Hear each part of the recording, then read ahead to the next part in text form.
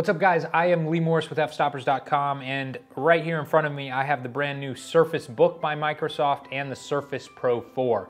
In this video I'm going to go through some of the things that I've learned while using both of these units to help you guys decide which one you may want to buy.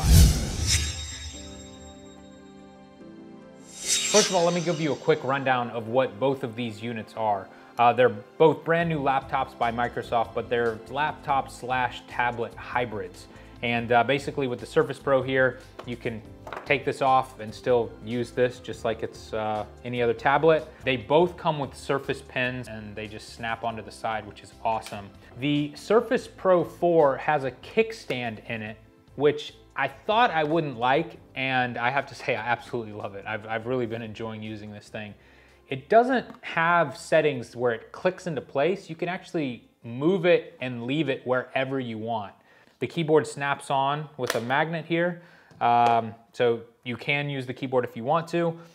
Obviously, the Surface Book looks like a normal laptop, but if you press this button right here, it will detach the top, and then the top becomes a tablet as well, which is absolutely amazing. First of all, let's talk about the specs on both of these computers.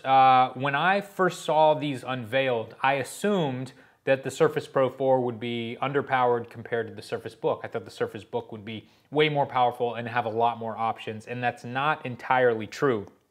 You can get the exact same hard drive, the exact same RAM, the exact same processor in both of these units.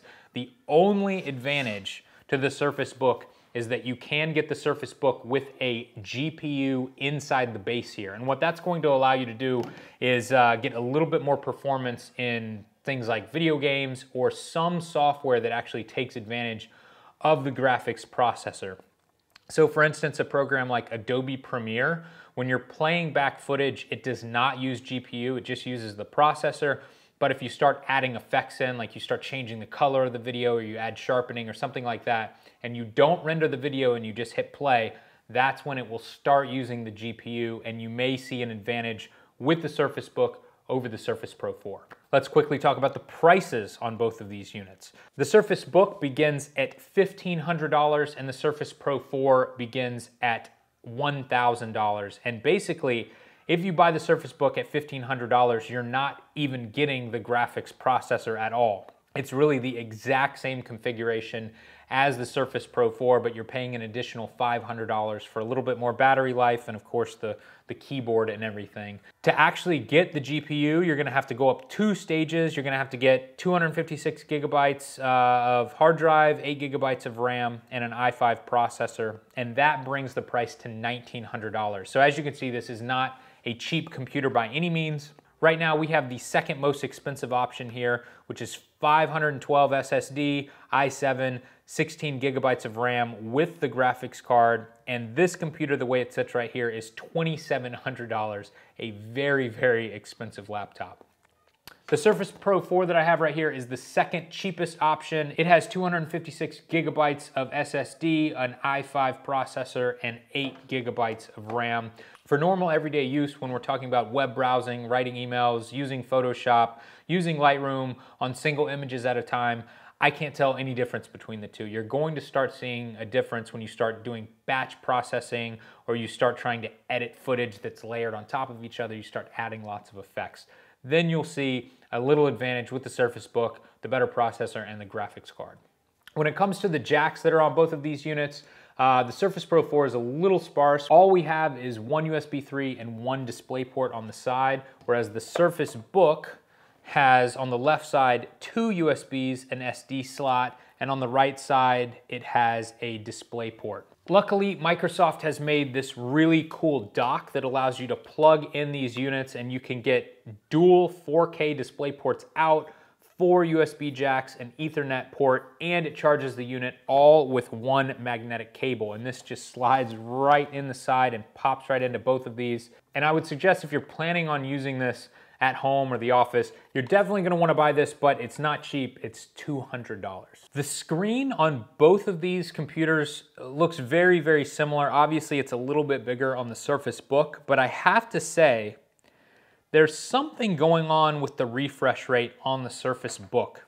If you scroll quickly on the website, I feel like I can see a little bit more blur as I move the screen around, and it just seems sharper to me on the Surface Pro. I don't know if that's an illusion or if that's the actual case, but it makes me feel like the screen on the Surface Pro 4 is actually better than on the Surface Book. Let's talk a little bit about battery life on both of these units. The Surface Pro 4 says it can go up to 9 hours. You know, one of the positive things about a tablet like this is that it's a full-blown laptop. You can do whatever you want with it, but one of the downsides is you can do whatever you want with it, and you're gonna run out the battery really fast if you start doing hardcore processes with it. Now, the Surface Book has 12 hours of battery life because it actually has 2 sets of batteries in it. It has one set of batteries in the top unit here so that this can work on its own, and then it has another battery unit in the bottom unit itself. So the top of this unit here has a battery that can only last 3 hours, which really isn't that useful. I don't think Microsoft made this with the intent that you would use this top unit by itself very often. I think it's meant to be used with the base the majority of the time. The problem is that if you run the battery out on this and then you plug it into the base unit, even though the base unit should have 9 more hours of battery life, it will not charge the top unit. The one thing that I think is the main problem though is that if the top is completely dead and the bottom is completely full, and you want to take the top off just to flip it around real quick, you wouldn't be able to do that without shutting down the computer first and then turning it back on. Now, one of the biggest reasons that you would choose the Surface Book over the Surface Pro 4 is the fact that it has a better keyboard and mouse. But how much better is it actually? The Surface Pro 4 has a really good keyboard and mouse. It's much better than I ever thought it would be, but at the same time, I have to be honest and say, one, it's not very comfortable in your lap. So if you're traveling a lot and you're going to be writing a lot, I can't really recommend it for that, especially for hours and hours of use. It also vibrates. It makes this weird vibrating sound as you type. It's certainly not a deal breaker, but it's just not as comfortable to use as a normal laptop for extended periods of time. Obviously, the Surface Book works just like any other laptop. The keyboard is incredible. The way the keys click, but they also feel soft at the same time, is really, really nice. Both trackpads really do feel awesome. They both work great, believe it or not. I did not think that I would like the trackpad at all on the Surface Pro 4 just because the little keyboard is so small. But the mouse pad feels and works great. Obviously, you're gonna get a little bit more real estate with the Surface Book, but neither one is bad. So at the end of the day, guys, I think you need to determine what you wanna do with your product, and that will make it easy for you to decide which one of these to buy. If you're the type of person who travels a lot, you want extra battery life, and you're gonna be typing a lot, then definitely go with the Surface Book. It's much more comfortable to type on. It's much more comfortable to set on your lap. If you're the type of person that wants a really powerful tablet that can also be used with a keyboard, then definitely use the Surface Pro 4. I thought for sure that I would like the Surface Book more, and I have to say, I think I actually like the Surface Pro 4 the best. I like the form factor. I like the fact that it has the kickstand.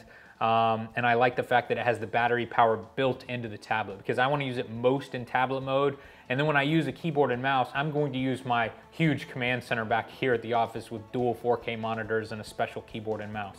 For my laptop, I want it to be small and easy to take around. And I love the fact that I can have a full Windows 10 experience on a touchpad. That's pretty amazing. So guys, I hope you enjoyed this comparison video. If you want to see more videos that we did with the Surface Pro 4 and Surface Book, you can check those out here, and make sure you subscribe to our channel for more photography and video related content.